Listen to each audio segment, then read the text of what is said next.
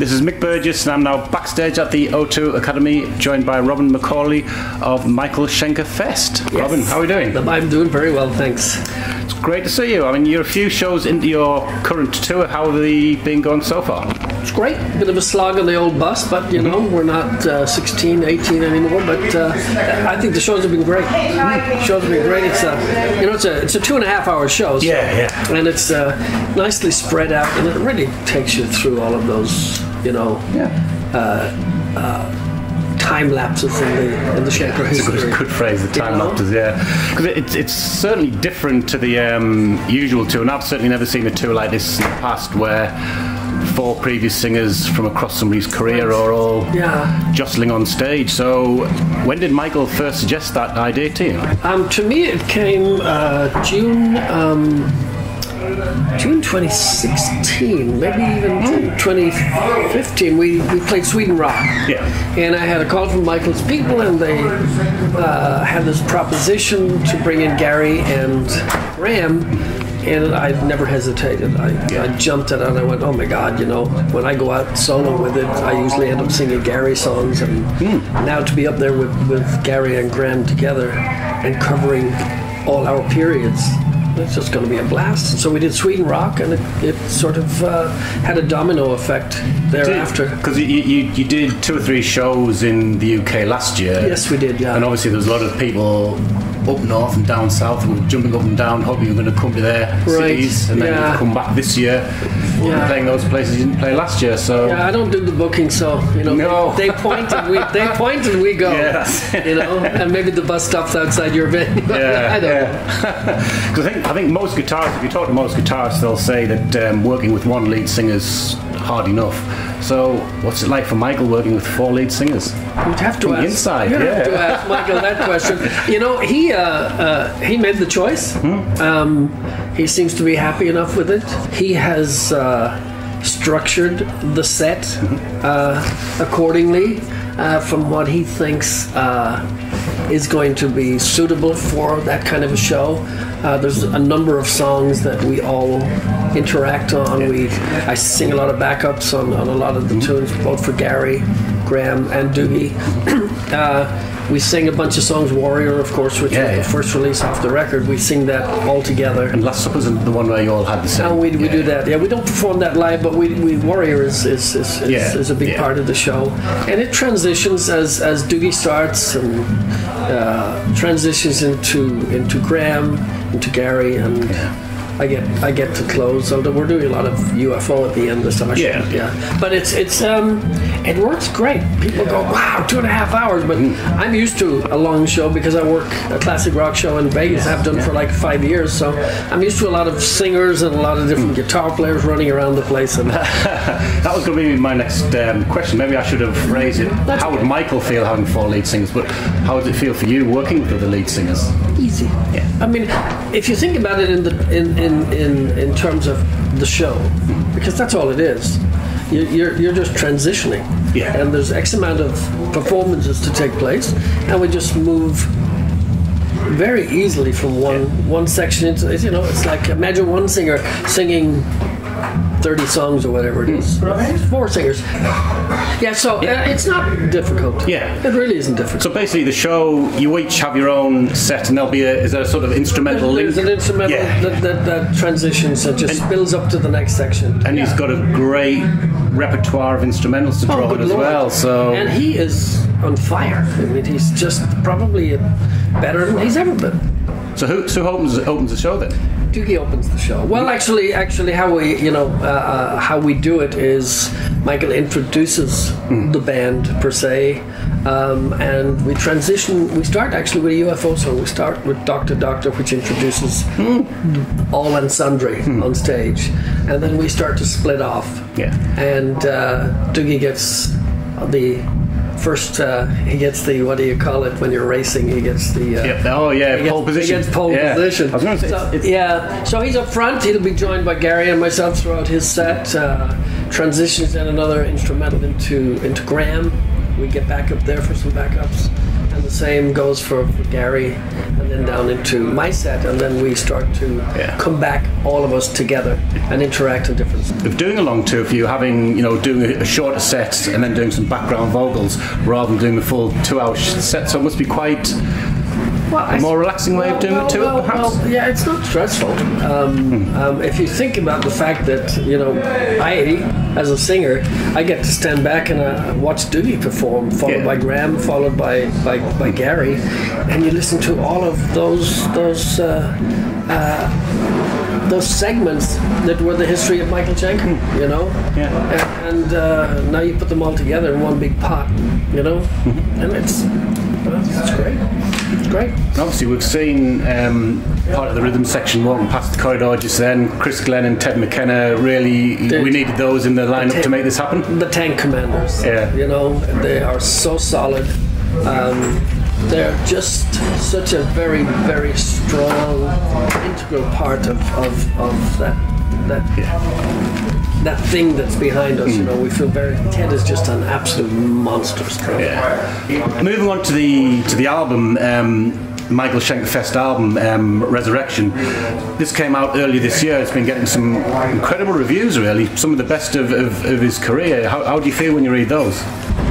I try not to read them and hope that the reaction will be good for the sake of the whole record and the purpose that's behind it. To put a collection of songs from, again, it's like the set. We're all on there in one shape or form. And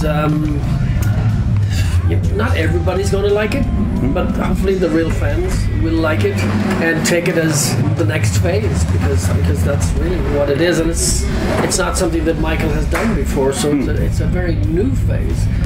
I do like the way it sort of brings everything full circle, because you've got the old stuff that you all sang back in the day, but you've got fresh material that you've all sang on, and you've sing it together. So it's like it is like completing the circle in a way. Yeah, it is, and there's plans for another one, and I think we will learn from Resurrection and move nicely into the next phase, and I'm looking forward to seeing what we produce on that one. So how did you go about writing with 4 different singers? Did you each have a writing session with Michael, or did you all write together as singers? Michael had a collection of song ideas in a sort of a demo format, and we were all sent a batch of songs simultaneously, and we were all given the choice. You pick what you think you want to work on. And so we picked our choices, and Michael heard what we had, and then we did a rough demo on them, sent them back to him, and goes, "This is what I would do with this one." And then he sifted through, and he goes, "Okay." He sort of earmarked every song and like, this is good, you do this, I like what you did here, and blah blah blah, or I like what he did better, let's work on that one. Did you end up doing some of the, did you end up recording some of the same songs? And then we did, and then of course with Warrior it was already predetermined that would be a collection of all the 4 singers and blah blah blah. That sounds like quite an interesting concept to listen to from a fan's point of view, hearing the alternative versions with different singers as well. Could that be? Yeah, I don't know if they kept them, but and I don't know what kind of version it would be. Mine were pretty basic, pretty rough, just to get the idea across. And I think the last one I worked on was Heart and Soul, And when I heard it, I went, shit, I have no idea what to do with this, because it was so fast. So, I typically go for very long walks in the morning, so I stuck my headphones on and off I went, and gradually it came to me, and I sent it back, and he goes, wow, I would never have thought of taking it that direction, and boom, there you have it. Did you get most of your first choices then?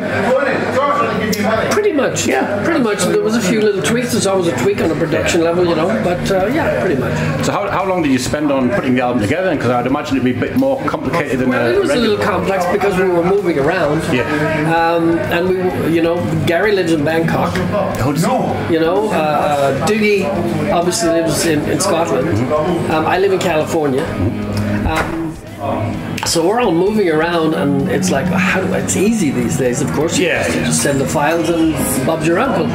But we wanted more of a togetherness on it. So Michael Voss, who produced the album, came out and did some vocals with Graham and myself in LA. So did you actually work together at the Yes, with Michael. Right, yeah. So he came out and we recorded there, and then he took it back and mixed it. And there were some interesting other situations where it was just me on the show in Colmar in France, and Vossi came into France, and he goes, "Are you up for doing a vocal?" And I go, "Fuck, I just flew like 12 hours." And he goes, "It'd be great if you can get one done. Do you have anything?" And I said, "Well, I have this." And so we started working on that, and I recorded that with him there, and that's basically what we done. We went back to the studio and pieced it all together, and voila. Funny enough, I mean, having 4 different singers, you'd think it would be sort of quite piecemeal, but it's a very cohesive album. It doesn't sound like 4 different singers, and you're all very different singers as well. Yeah, and I think that's what makes it interesting. It is. I mean, it would suck if we were all the same, you know. And so there's a lot of different tonalities, timbres of the voices, and and what was then we're different now, and so you get a chance to see how we've aged. Did I just say that? Well, happens to us all. So when the tour is over, what's next for you? Is that you finished for the year, or have you got some more shows? No, I work a classic rock show in Vegas. Have done for 5 years. Almost 2,000 shows plus. Is that in one place then? Yes, it's in. We had it's called Raiding the Rock Vault, and basically it's the story of classic rock, 60s through the 80s. So who else is involved? Oh my God, it's quite a big cast. We have we use like Howard Lee's Heart's guitar player, and Paul Rogers MD currently for the last 15, 17 years maybe. Howard's our MD. We have Doug Aldridge comes in on guitar. We've had Tracy Guns on guitar. We have Rowan Robertson from guitar. We have regular guest appearances from David Mata from Oreo Speedwagon. We have Hugh McDonald from Bon Jovi. He's our bass player. And when he's not available, when he's on tour, we have other guys that come in. We have Jay Shellen, who's with Steve Howe's Yes. Jay's our drummer. When Jay is out, we have Blas Elias, who was Slaughter's drummer, and now there's the West Coast Trans-Siberian Orchestra drummer. So we have him. I think Jay's back in right now, because Blas is out with getting ready for TSO. They always tour around Christmas time, don't they? That's correct. And there's two versions: the West Coast, East Coast. We have 2 dynamic girl singers. We have Sean Coey that sings with Meatloaf and also sings with Dweezil Zappa. And then we have a girl that was on The Voice, Megan Ruger, and she's our second girl. Both absolutely off the hook.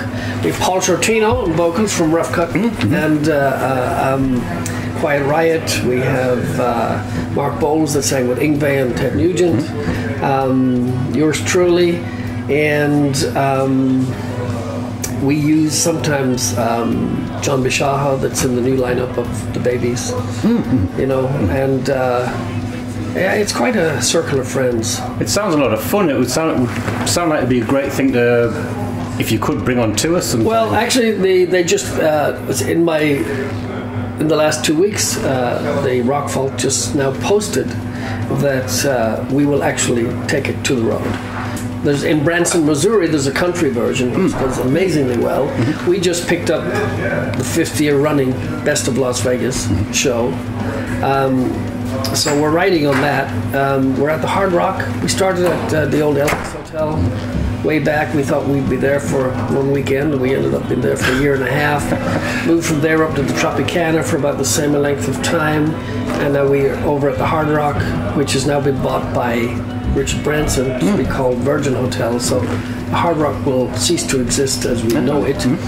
and we will end that run end of May. I didn't know that about the Hard Rock. There's a bit of exclusive business news for everybody that's reading the business pages. See, you didn't think we were going to get anything new out of this.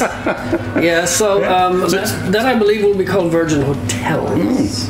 And Raiding the Rock Vault will hopefully take to the road and also possibly find new digs. So do you do sort of classic rock covers, or do you do some of your own material as well? It's all covers. I mean, I spent 5-6 years in Survivor, so we cover Tiger. Yes. We cover that, but typically we don't cover... I forgot you were in Survivor. Yeah. Typically we don't cover our own songs because it's not about us, it's about the story of classic rock. So how did you find that transition to say, working with, in Grand Prix, Michael Schenker Group into a more AOR sort of style of Survivor? Was that... I mean, they've got a great catalogue of songs.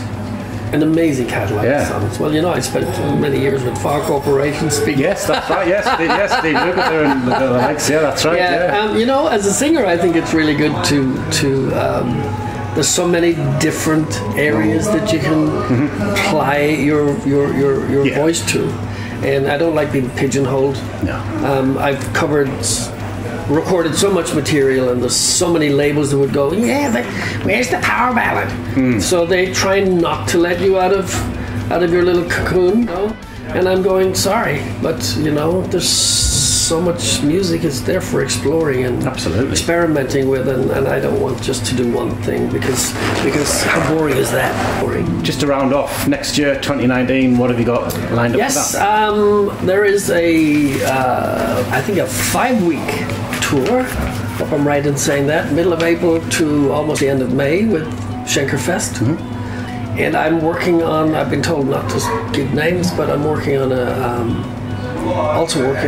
a side project with some heavy-hitting guitar players and drummers. And are you allowed to mime what the names are? I won't tell anybody. But we've already started writing, and expect it to kick that out around March, I think is what. So you'll have an announcement before yes, then? we will, yeah. I probably won't be the one that makes it, but... So something big to look forward to. But just talking about doing, to continue to do things, I'm always doing things. What about a solo record? Have you got any plans for that? I've never really been interested. It's not something that just, people go, hey dude, why don't you do a solo record? You must have a lot of people you can call on to come and... Well, there's always people, I'm a huge Faces fan. Always have been. So if I did another solo record, I'd want to go down that sort of road. Because I thought you get Ronnie Wood in. I just love all that. That was just like something to get your teeth into because it's just so trashy and sleazy, and it's just great shit. Well, Robin, it's been an absolute pleasure. Oh, Mick, it's a pleasure. Best of luck with the show tonight. I can't wait. Thank you. There'll be a lot of songs I'm going to enjoy hearing tonight. You'll get quite a sampling. All the best. Perfect. Hello, this is Robin McAuley, and I am talking to Metal Express Radio, and we're here at the O2 Academy in Newcastle, ready for the Michael Schenker Fest concert tonight. Thanks for having me.